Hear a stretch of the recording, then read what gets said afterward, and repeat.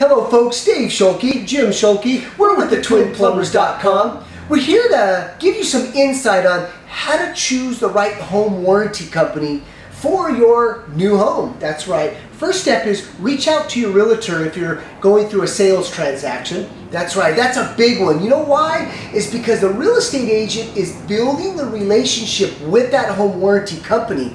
And the reason that you want to rely on your real estate agent is if in the event there is a situation, you can use the relationship to your benefit. Absolutely.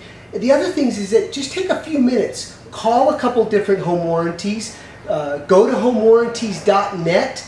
They've got all the top rated home warranty companies there, as well as all of their coverages such as the deductible, what they cover, what they don't cover. They also have different plans that might be best fit for you. That's right.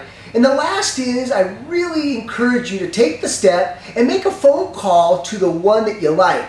And the reason why is it's going to give you a level of if they do provide great customer service and how they treat you over the phone. That's huge. You know, in the event you do have a situation, you want that fast response time. Correct. When you're on the phone with them, ask them a few questions. You know, you're not so much worried about a drippy faucet or running toilet. Ask them, do you guys cover a burst water heater, a burst pipe inside of a wall or underneath the house?